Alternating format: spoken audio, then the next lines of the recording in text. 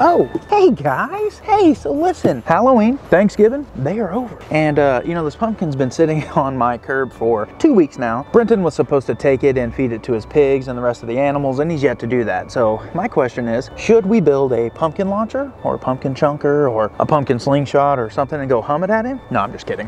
I am gonna give him this. This is going to go and be fed to the animals. But my point is, Halloween, Thanksgiving, they're over. And where I have never participated in Vlogmas, I am gonna let you guys know that this year I'm gonna be participating in Vlogmas. That means much more content coming at you guys for the month of December. So make sure you let me know. Are you guys excited about that? I'm not gonna commit to that I'm gonna put out a video every single day, but there will be much more content coming out on the Christopher Scott channel in the month of December. So if you are excited, make sure you drop a comment and let me know that. If you're not, well, then I don't know what to say. I mean, I try really hard at this stuff. I mean, I'm like a mediocre YouTuber at this point. So anyway, let me know in the comments what you guys think. A lot more content coming out. But with all of that, let's get into today's video. Hey, what is going on, everybody? Well, we are back for another video today. And before we get into this video, I wanted to talk about one thing real quick. Do you want a chance to win a GoPro? Well, I am giving away a GoPro along with Finatic. And if you want an entry to win this GoPro, all you have to do is, it's simple as this. You need to subscribe to my channel. You need to subscribe to Finatic's channel. You need to follow us both on Instagram if you have Instagram. And if you do not, then that's okay. Just notate that in the comments, and then just simply comment below and just let me know what you would do with the GoPro. And once you've done that, that's it. That's all you have to do, and you can win a GoPro.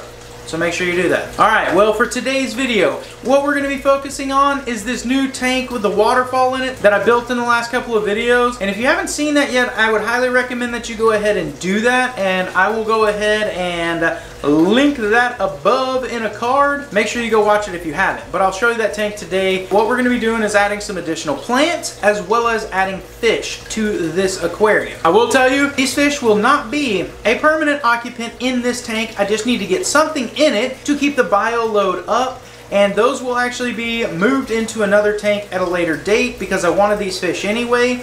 But the #1 commented animal on the video was fire-bellied toads. And honestly, it's been hard to find any fire-bellied toads locally at the store, so I'm gonna either have to order some or I'm gonna have to get some at a reptile show coming up very soon. And yeah, but those will be coming very soon in this tank. However, for today, we're gonna go ahead and add some new plants as well as add some fish to this tank. So let's get into this today. All right, guys, well, this is the tank that we're going to be focusing on today. And if you have not seen the build on this, make sure you go watch that video, because I will tell you now, this is by far my favorite tank at this point. But check this thing out. Absolutely an epic tank, I think. But we're going to be focusing on this because we're going to be doing a couple of things, and I've actually done some stuff. And one of the things is right there in that little piece of wood, I've actually added some pillow moss there, as well as some more pillow moss right back there, and some up here and here. So what we're going to be adding to this today, #1 is I want some floating plants in here. I think they would look really good, and we're going to steal some of those from a different tank. And in fact, let's go ahead and do that now. All right, guys, we're going to go ahead and steal some of this frog bit from this fallen tree scape. Look at this thing too. These Amazon swords and these plants are just growing like crazy in here. This tank is doing so well. Look at that big old blue betta right there. But everything in here is looking great. But what we're going to be doing is we're going to be taking some of this frog bit. As you can see, this stuff is growing like crazy, and we're going to be putting some of that in that other tank. So I'm going to gather some of this up real quick, and I will meet you back at that other tank. Actually, real quick before we go in there, check this out. There is the little anole, and I just fed that guy, as well as the little toad right there, but they just got a nice amount of crickets. So they're just hanging out in here. And somebody asked me about a UVB and a UVA light and stuff. There is actually light system on this that comes on a certain amount of time during the day. So these guys are really good. Now, let's get in here and get this frog bit in this tank. So what we have is a little piece of pillow moss, and what I'm going to do is I'm actually going to take this and just dip it into the tank and get it nice and wet. And yeah, some dirt's going to fall off of it, which is fine, but get it nice and wet, and the soil underneath will get nice and wet.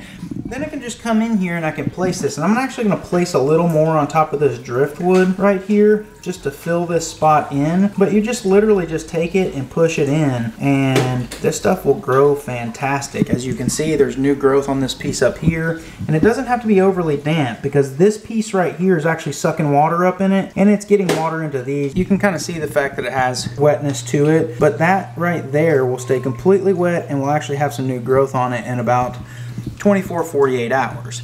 Now I want to go ahead and add a little bit more somewhere else, and I'm not really sure where just yet. I'm thinking maybe right back here, and it's, you know, just a little bit really. So what I'm going to do with this piece is do the exact same thing. Just drop it in here, get it nice and wet, and then we're just going to stick it right back up in here. Get that pushed right up in there real good. Put some there and maybe some right up in here. We have it all up here on the top of the tree. We have it up here on the rocks up here. And this stuff is really, it's really actually growing very well. All right, well with that takes care of our moss addition. So now let's go ahead and add this frog bit. So I got a good amount of frog bit here. And what I'm gonna do is I'm just gonna go ahead and dump this stuff in, get it all out, and then we will situate this. We just want to get it flipped over where the root systems are in the water.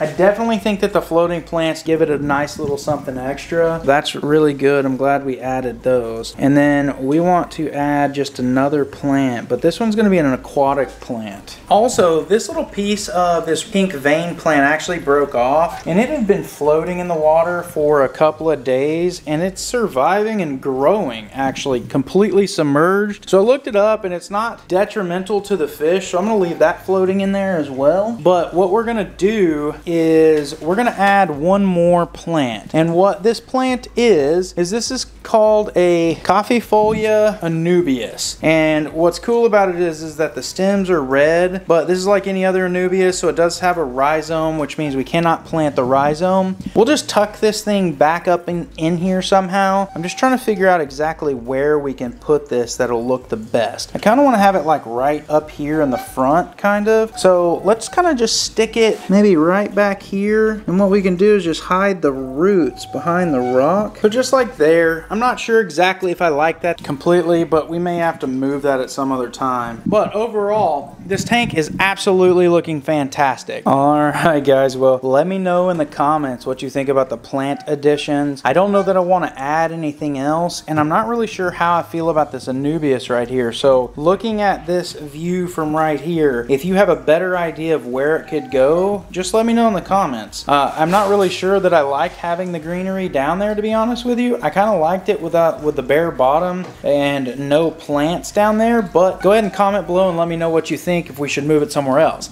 I do, however, really like the frog bit in here. It really does give it a new kind of nice look, so that's really nice. Now, the only thing we have left to do is to add these fish. Now, I will tell you, these aren't anything special. I mean, they're pretty basic, and yeah, let's just get into it so I can show you. But like I said, these will not stay in here permanently. They will go into a different tank, but for now, let's just go ahead and get them in here. We don't need to wait any longer. Let's just do this. All right, guys. Well, little Max Robert here is going to help me put these in there, and here we go. And I just want you to know that these guys have been fully cup acclimated, and the water that was in this cup is actually from this tank 100%, but there they go. And here we have it. So I have one addition to this tank I'm gonna make to just kind of add to the aesthetic of the bottom of this tank, but we'll get that done now. So let me, I actually have to go cook these. Yes, I have to cook them, and you'll see why in just a minute. So what we're doing is we're actually boiling down some leaves. We want to get all the tannins out. We also want to kill anything that's on them. And these are leaves from a fruit tree. So I checked and made sure that these can actually go into an aquarium, are safe for fish, and they are. So we want to make sure that we get them completely saturated, as well as any parasites or anything like that that's on them dead, as well as get all of these tannins out. If you notice the water's turning brown, we don't want the tannins in the tank, as well as we want these to fully sink once we put them in there. And if we boil them long enough, they will sink for us as soon as we put them in the tank. So we're gonna continue doing this, and then we're gonna get those into the tank as some leaf litter. All right, guys, well, we're gonna go ahead and drop these leaves in here. Some nice leaf litter on the ground.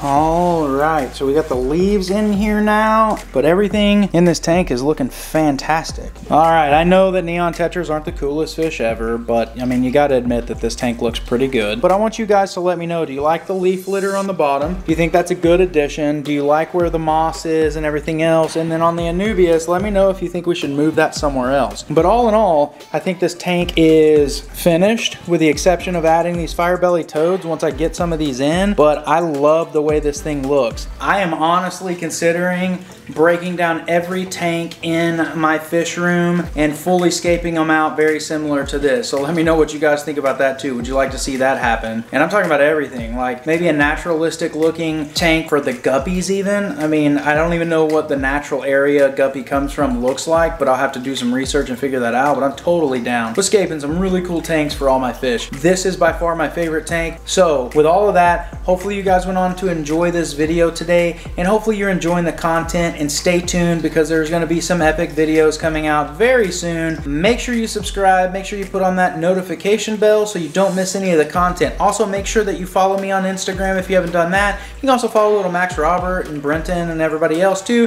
So thanks for coming along on this journey with us, guys. We are truly 100% from the bottom of our hearts grateful for each and every one of you. And hey, we will see you next time.